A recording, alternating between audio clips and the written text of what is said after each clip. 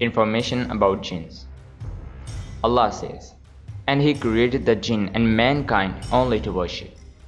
The jinns see us, but we do not see them, because Allah has made a member in the eyes of man so that we do not see them, because if we see them, we might die of fear or become blind because of the shock. Their sight is really terrifying. They always live around us, and there are three types of them. Number 1, Ifrit. This one have the ability to transfer things from one country to another, and they are used by witches and sorcerers. Number 2 is Al-Kabal. These are the freaks of the jinn, and they disturb man, such as wearing their clothes, epilepsy, and so on. Number 3 is Galan. They appear in form of man, cat, dog, donkey, or any animal.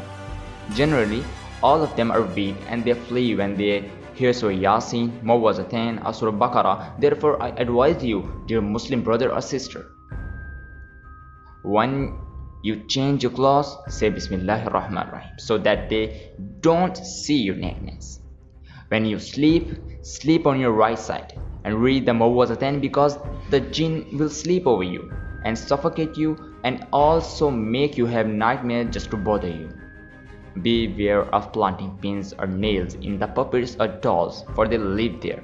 If you disturb them, they will revenge on you. Do not speak loudly in the middle of the night, because you can upset them and they deliberately hurt you in silence. Do not cry alone, because your jinn becomes sad on your sadness. They wait to hug you, so your body temperature goes high. You should mention Allah when throwing something and jumping from a high place, because there might be a jinn sleeping and you disturb them and they revenge on you. Don't pour hot water in the toilet unless you say the dua for entering the toilet, Allahumma inni a'udhu bika min al-khubuthi wal khubai, because toilets are their favorite place to live.